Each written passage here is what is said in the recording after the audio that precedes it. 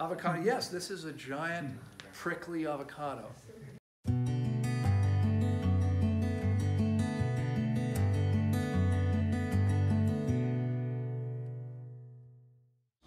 That's obviously an unripe banana, right? Now what we did, actually brought 4 different bananas to show you today. So this is what we call an apple banana, banana manzana, and if you're not familiar with it, it actually has a slight apple flavor.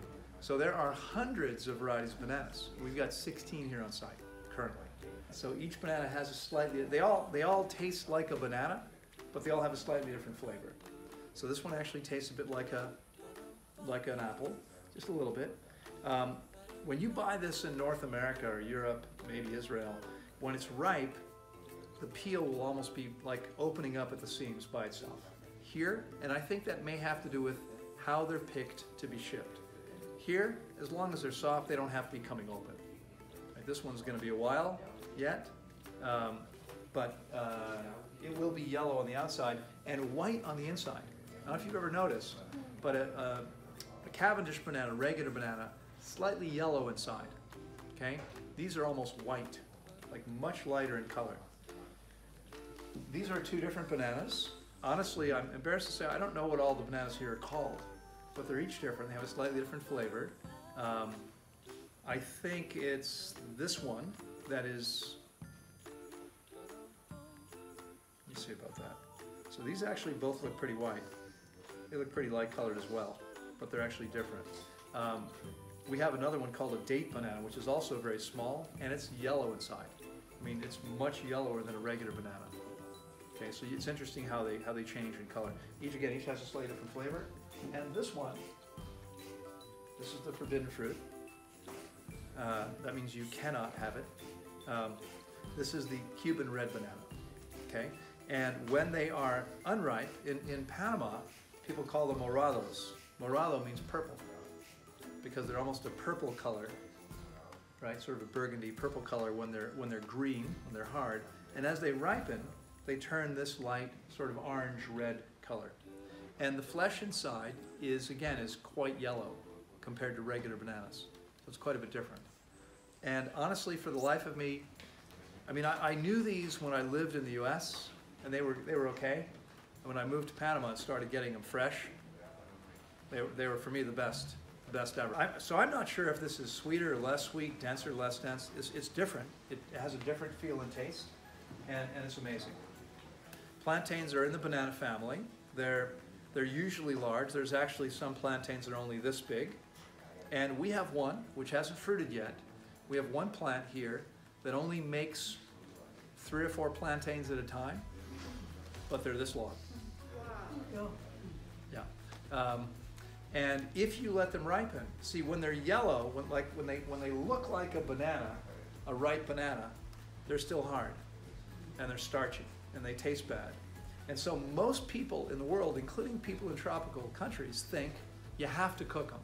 Because if you cook them, you break down the starch, they taste sweet, they're digestible. In the raw state, when they're yellow, you can't eat them. A ripe plantain, you can eat a ripe plantain, but when it's ripe, it's completely black and mushy. Sometimes I'll buy a few, maybe to do a special meal when my family's here, and when they're getting close to ripe enough, my staff throws them away, thinking they're rotten. That's the only time you can eat them without cooking, okay? They have to actually be black on the outside. This is one of many varieties of mame sapote. So sapote is interesting. I don't remember which language, what the origin is, but it's a local native language, sapote, and it means sweet fruit. So there are lots of things that are called sapotes. This one has a skin that's not, it almost feels like a baked potato when it's ripe. You know how the baked potato skin gets wrinkled, right? And you know, it's kind of soft. It feels a bit like that when it's ripe. I know a guy at a farmer's market that grows sapotes, and I got there late. He had 3 left, and they're these big round sapotes, mame sapotes. The skin is hard, thick, and they're amazing inside. Amazing. These are good, but those are amazing. So this is a hard one. You know, here you can see it's softer, okay? And it has to be soft, like most fruits. Most fruits will get softer, not all. Most fruits get softer. Usually, you can smell the fruit. Here, it doesn't smell like anything. Here, it smells like sweet fruit. It's a huge family. There's lots of them. The one you're talking about is called a sapodilla here, or a níspero. Do they taste the same? No, they taste like brown sugar. Mami sapotes are large trees. They can be 20 meters high. Okay, that's pretty tall. Yeah, it's a big tree, and they'll spread pretty wide. And one of the other things interesting about it, they can take a year or more to form fruit. A year or more. It's a very slow process. It can take up to 2 years, depending on the variety, to form the fruit. And very few fruits take that long. We have many different varieties planted here, but not so much fruit. But they're all related. They're all quite sweet.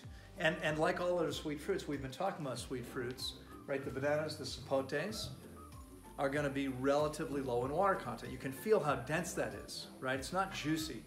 It's never like juice, soft like a juicy fruit, because it's a dense thing that's relatively low in water, in the 70s, 75, maybe as high as 77% water. Okay, which, you know, it's delicious, it's wonderful. I mean, a couple things about it. It's not a fruit that I could normally make a whole meal of. When I eat the round, one sapote like that I was full. I'd eaten some little bananas, but I didn't need anything else. They're going to be high in calories like any other sweet fruit. It's probably going to be somewhere in the order of 75 per 100 grams. So if you want to eat them every once in a while, that's fine, but I would still recommend focusing on things that are high in water content. All right, we'll go next to another thing that many of you may not know about. How many of you recognize this? Yeah? What is this? Avocado. Yes, this is a giant prickly avocado. This is guanabana, or soursop, and it is in the annona family. So there's annona, there's sugar apple, there's cherimoya, there's rollinia, and others. This is the only member of the family that's not particularly sweet. It also has a kind of an interesting texture. Some people say the texture is almost like cooked fish flesh. It's like sort of flaky sometimes. It's juicier than that, but it's an interesting thing. Honestly, it's not my favorite fruit. It's good. It should be quite soft, very soft when you eat it. Okay? If it's not soft yet, it's not really ready. Let's go to the papayas, because a lot of you. How many of you have never had papaya? Is there anyone here that's never had papaya? Everyone's had papaya. Okay, that's great. The world's changed. You know, when I grew up, I never had papaya as a kid. The papaya does not grow on a tree. It looks like a tree, but it's actually not a tree. It's more like an herb, a grass, same as bananas. Okay, and one of the wonderful things about papayas and bananas is that because they're not trees, they're actually grasses, they fruit quickly. So 9 to 12 months from the time you plant a seed, you can actually be harvesting the first fruits. So papayas can have a bit of a musky kind of a taste. And what I found is that the big ones typically have more of that. In fact, the sweetest papayas are typically the smallest ones, right? In Hawaii, there's the strawberry papaya, which unfortunately, if it's conventional, now all GMO, all genetically modified. You can still get organic ones that aren't. But the little strawberry papayas are super sweet.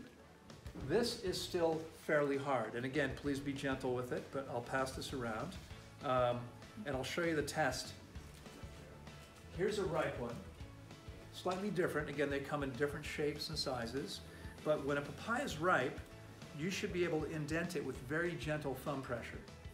Now, the bigger it is, the less give it's going to have. So the little ones need to be really, really soft. Anyone know what this is? Anyone know what kind of berries they are? Oh, they're mulberries. Yes, these are mulberries, right. And mulberries also come in many different varieties. There's one called Pakistani berry, which is really a mulberry. but it's very long and very sweet. They grow them in Israel, quite a bit of them. Fortunately for me, my friend's house where I was staying in Israel, she has them in her backyard. Pakistani berries. Delicious. Caesarea. But I'm not going to give you her address. So these are the same variety. Okay? This is an unripe berry, and this is what it looks like ripe. Okay? So it has to be virtually black before it's ready to eat. If you tried eating this, it would be very, very tart. Okay? It wouldn't taste very good. There's also white mulberries. They come black or white when they're ripe. Yeah, and they're great because they'll grow all over the place. They'll tolerate all kinds of climates. So this is a nearly ripe guayaba. Now that's Spanish. In English we call this guava. This is a guava in English, guayaba in Spanish. There's another fruit here called guava, and we have 4 different varieties here, but it's the wrong time of year. We also have, I think, 4 different kinds of guayabas. This one's not quite ripe. They become a very light green color when they're ripe and very soft. This one's still a bit hard, okay? Now, we don't eat a lot of these. We don't usually serve these to you. You can see the little black marks on this. Often what's happening is there's little tiny holes. And there is an insect that lays its eggs here, and then they crawl inside, and you open it up, and it's got worms in it. So if you want to eat these, you need to eat them in the dark. Because the only thing worse than finding a worm in your fruit is finding half a worm in your fruit. That's disgusting. This is what it looks like when it's still hard and completely green. See, this one's still, if it were ripe, it would open really easily. Okay, this is taking a little bit of work. This is a strawberry guayaba. It's pink on the inside. And it's not quite ripe, and good news for you guys, I don't see anything wriggling around, but you can smell this because it smells amazing. When they're grown commercially, they grow large ones, and they put a bag around each fruit, which is incredibly labor intensive, and so they're expensive. That's the only way they keep the insect off of them. Okay, so we don't bother to do that. We wind up not eating very many. You could, look for the ones that hadn't gotten infected yet because they're not ripe yet, and pick them just before they're ripe, and then they'll ripen inside. But the big ones, if you're spending some time, or if you're stopping at the fruit stand on the way back to San Jose, where the shuttle often stops, they sell these big guayabas there, the ones that are normally sold commercially, exported. But they pick them so early they never ripen. Ever. I mean, ever, ever, ever. I have one that I bought when I moved to Panama 14 years ago, and it's not ripe yet. Okay? So they never ripen. Let's go to what? Mango, yeah. Everyone knows the mango. The mango is the most popular fruit in the world. And in India and Pakistan alone, there are more than 3,000 varieties of mangoes. More than 3,000 varieties of mangoes. So if you haven't yet secured your lot in the community, you're going to want to do that because we're going to have a mango festival. It's going to take a while. Just take a while to fruit. But the plan is to eventually collect. I mean, imagine if we had like 500 varieties of mangoes. With mangoes, it's actually interesting. You know how the mango seeds are these big long things? That's actually not a seed. I mean, you could call it a seed, but inside there's a bunch of different embryos. Okay, 1 or more. I mean, usually there's 2, 3, and you need there's certain varieties of mangoes which are called, I think they call them polyembryonic, although I think they all have more than 1 seed, but only those will produce the same fruit. So with this mango, I'm pretty sure if you plant the seed, you get something else. And it might not be edible. I mean, it might taste so bad you wouldn't want to eat it. So typically what happens with mangoes is you buy grafted trees, right? You can take the seed and plant it so you have a nice rootstock. This will produce a nice hardy rootstock. You then take a branch off of the tree that produced this, the same kind of tree, and you put the 2 pieces of wood together, you wrap it with plastic wrap, You can put some root tonic on it if you want to, but you put them together, you wrap it with plastic wrap, and they grow together. They heal together. And if you look at some of our trees, we have grafted trees here. We have some grown from seed. The grafted trees, usually within a couple feet of the ground, there's usually like a knot. It'll come up and then it'll be a wide spot. That's where they were joined together. When they grow together, it forms that sort of a knob. You can usually see that, okay? So if it's a grafted tree, if you take a branch off a tree that's already producing, it'll produce in 1 or 2 years. So if you buy something grafted, it could be this tall. We have trees this tall that have 1 or 2 fruits on them. Okay, because it was a branch that was already producing, it just keeps on producing. If you're growing fruit from seed, most fruits need 5 to 6 years to start producing. And some need more, some less. We've got more than 200 jackfruit trees, several different varieties. They'll start producing in 3 or 4 years. And we don't have any jackfruit right now, unfortunately, to show you. But they're bigger than half a person. A jackfruit can be up to 50 kilos. It's the largest tree fruit in the world, okay, up to 50 kilos. Fortunately, there's not so many jackfruit accidents, because that could kill you. But jackfruits don't grow on branches. They grow on the trunk. They're not always huge. Sometimes jackfruits are only 3, 4 kilos. I have a friend that has an organic jackfruit farm. Hey, Rodrigo. He'll probably see this. Hey, send us a few jackfruits, right? So he sends over, what was it, like 90 kilos? We had tons of it, tons of it. It was almost too much for us to eat. We did our best, the 3 of us. It's yellow flesh inside. How many of you have never tried jackfruit? Never tried it? Okay. Okay. How many of you don't know what it tastes like? Same people? Because some of you actually have had jackfruit flavor. If you've ever had juicy fruit gum, ever chew juicy fruit gum? Yeah. That's jackfruit flavor. Okay. That's what jackfruit tastes like. Kind of. I mean, jackfruit tastes better than chewing gum. But it's the flavor of jackfruit that they're using for that. So jackfruits grow very quickly. Mangoes typically 5 to 6 years, but if you graft them, it can be much faster. Now again, ripe mango, here's an unripe mango. It's still green. Now, sometimes ripe fruit won't be all yellow or red or orange. Sometimes it'll still have some green, that's okay. More important than the color is it soft? Does it smell like a mango? This smells really nice. This doesn't smell like anything. Okay, it's not putting out its perfume yet because as the fruit ripens, the enzymes are breaking down those more complex cells. Proteins become amino acids, fats become fatty acids, starches become sugar, right? Every fruit has all 3. A little bit of the first 2, mostly sugar when it's ripe. Here, when it's all the complex stuff, it's hard. You could probably hurt somebody with this. You're not going to hurt anybody very badly with a ripe mango. This, yeah, and it doesn't smell like much. And so, you probably don't want to try eating it this way. Now, there are places in the world where people eat green fruit. Unripe fruit is very difficult to digest. I would not recommend eating this unripe. So again, there are thousands and thousands of varieties of mangoes in the world, more than 5,000 varieties of mangoes. And we have probably here, I think we have maybe 8 or 9 varieties so far. Here we've got some cantaloupe. And so cantaloupe is interesting. You can see the unusual skin pattern. This is different than most melons. Most melons have smooth skins, like a watermelon, a honeydew, a canary melon, a frog skin melon, peeled stop, all have smooth skins. This skin, they call this crenellated, like a brain, crenellations. And the little spaces in here can harbor an invisible food mold.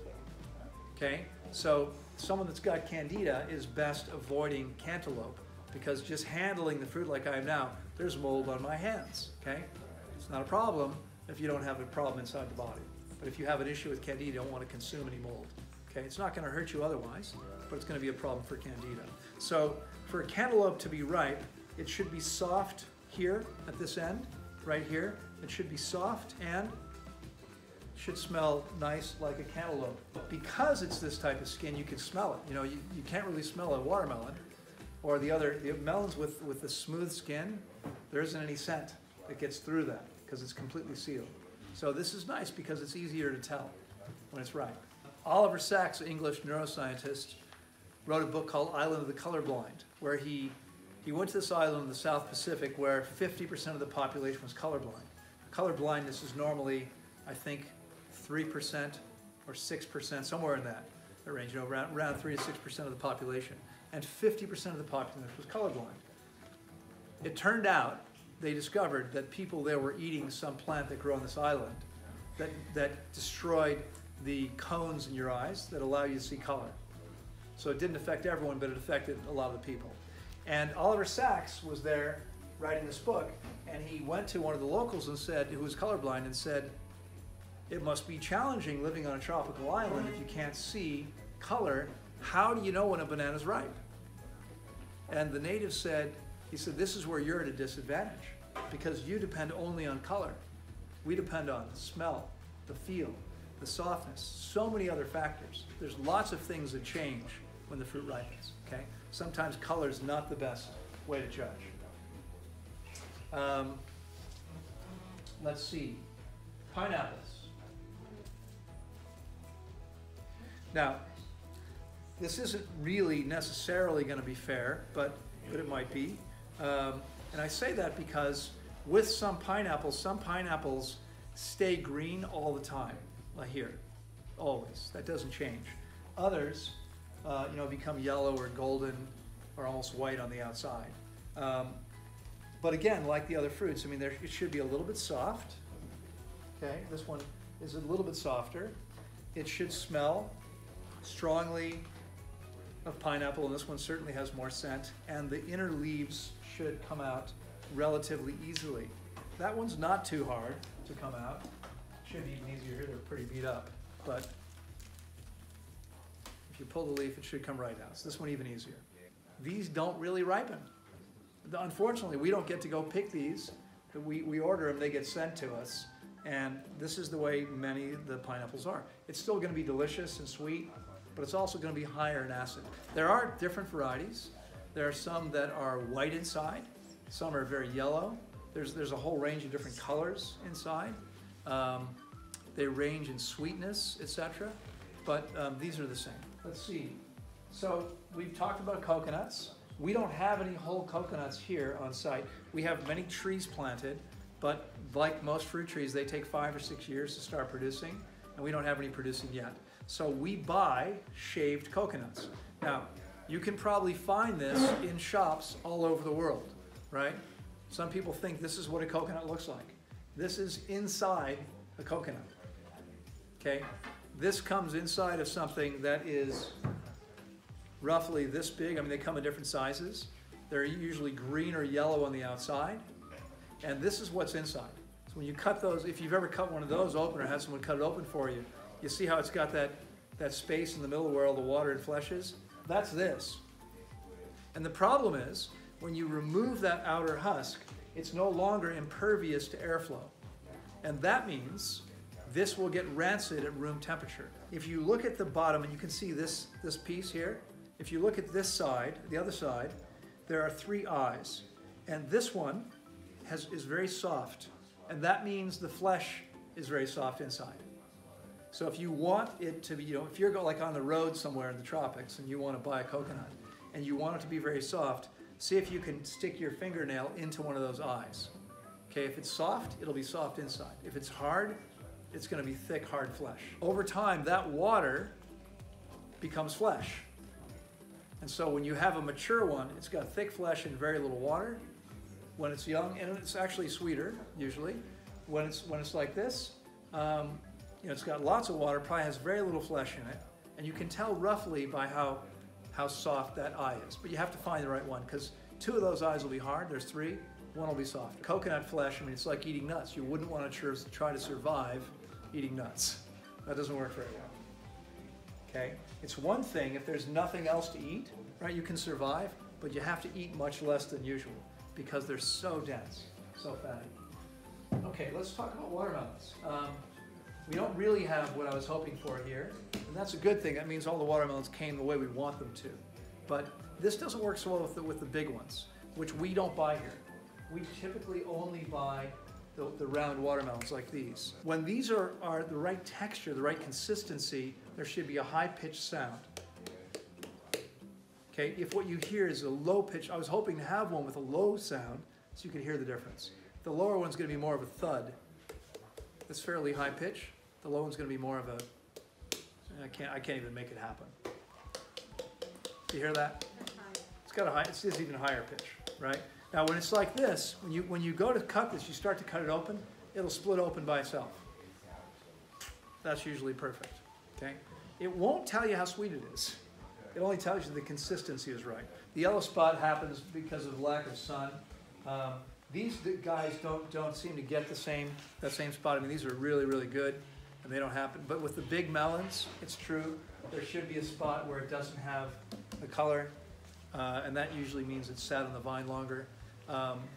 If it's been cut, you know, sometimes they actually leave a bit of the stem. Here, there really isn't. But if there's any bit of the stem there, it should be withered up, because that's what happens when it's ready. It withers up. If it still has like a hardy, thick stem on it, they cut it, and it wasn't really ready yet. Okay, it's always best to let things ripen on the plant when possible. This time of year, they're very sweet, right? We get these all year long. These grow all year long in Costa Rica, but in the rainy season, they're more watery. There's less sugar because there's so much rain. So they really, they need to be watered, but they're actually much better in the dry season, much sweeter. So you guys are here at a good time of year for watermelons. Tomatoes. Again, this is probably obvious, right? Tomatoes should be red, uniformly red. They should be a little soft. Should smell like a tomato. This one has a little bit less smell. It's definitely harder, and it's not quite red. We actually have them in the fridge. We didn't bring any out, but peppers. We also grow lots of wild peppers here, but peppers should be red, yellow, purple, orange. These are all ripe peppers. Green peppers are not ripe, okay, and that's why they're not as sweet.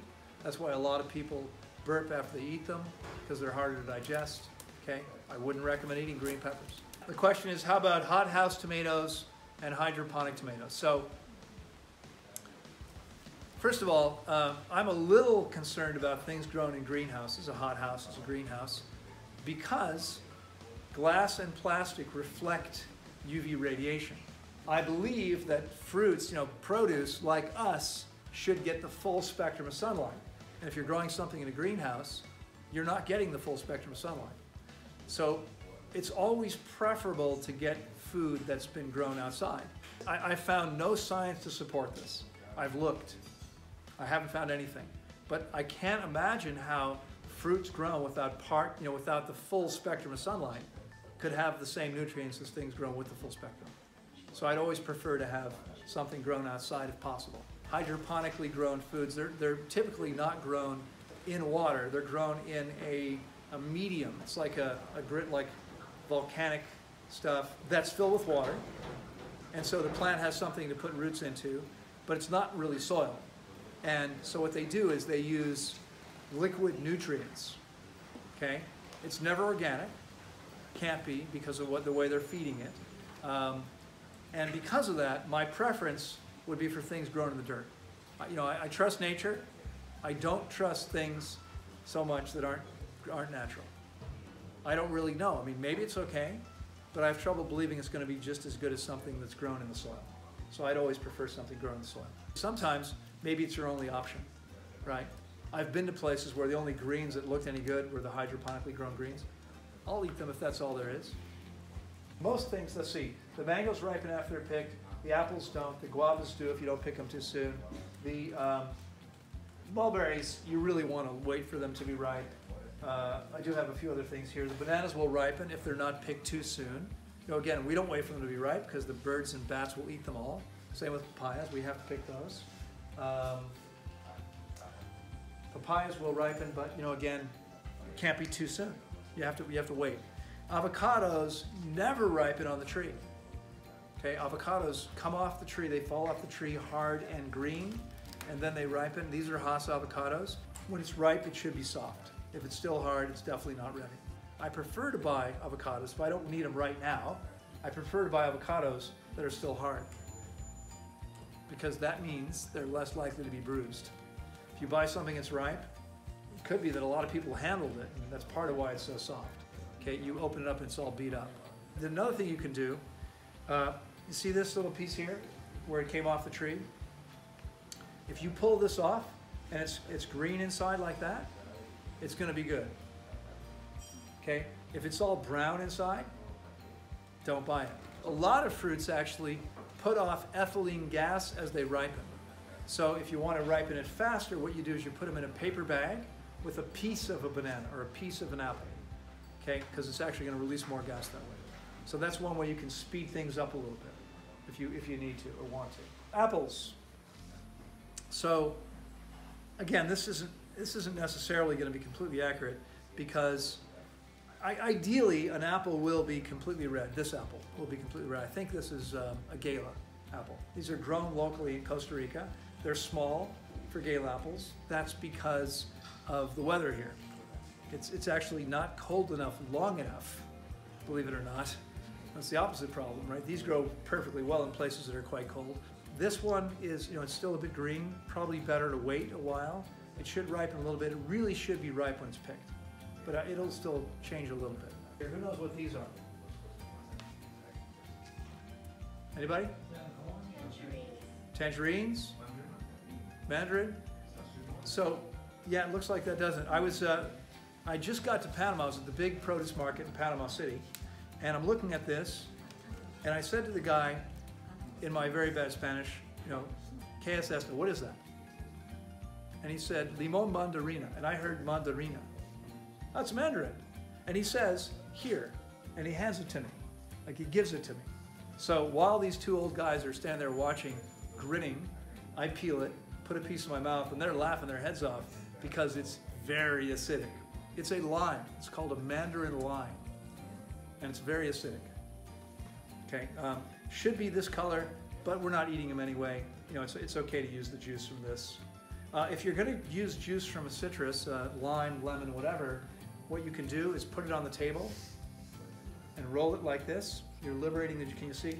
You're liberating the juice by doing this first. Put some pressure on it, and then you cut it, and you'll be able to get more juice out of it. People often ask about putting a little bit of lime juice in their water or something else. You can do that. However, when your body sees calories or nutrients, which lime juice has, not very calories, but nutrients, it thinks there's food coming, and it sends a bunch of energy to your digestive tract to fire things up. So you do not want to be doing this all the time, for the same reason that you don't want to drink coconut water instead of water between meals, because your digestive tract is constantly working. This is food. This is liquid food, okay?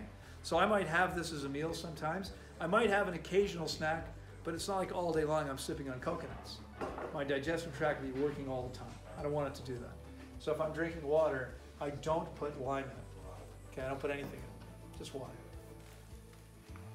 All right, how about this one? Anyone know what this is? Yeah, these here, they call these mandarins, right? These are in the tangerine family. These are the ones that have the soft skin that completely falls away from the fruit. It's easy to peel. And this is the time of year. So this one, it's really too green, okay? But with citrus, part of what changes the color on citrus is cold. So again, if you look at the oranges here, our oranges are almost never completely orange because it doesn't get cold enough. So here, this isn't really the best climate to grow most citrus. The tangerines, the mandarins are pretty good. The oranges here, for my taste, they're not that sweet. Bananas, pineapples, papayas, watermelons, these are all things we get all year long here. Even here on the property, the papaya plants put out fruit all year long, the banana plants put out fruit all year long. There are seasons where they're happier or less happy. Jackfruits, I think there's about 8 months a year where they're producing fruit. And that's cool. We're up to what, maybe 5 or 6 different jackfruit family members. Maybe more with what's coming now. More are coming. Yeah, we've got seeds coming soon, of different things. So it'd be even more. this is just a small percentage of what we have available to us at different times of the year. So in a couple months, there's a lot more stuff available. And in March, when we do our fruit festival here, we'll have 35, up to maybe 40 or 45 different fruits available, 100% organic. It's amazing. The food's incredible. Everyone loves the food, but we also have a good time. So there'll be a link here below. You can click on that for more information, and get yourself registered now. See you soon.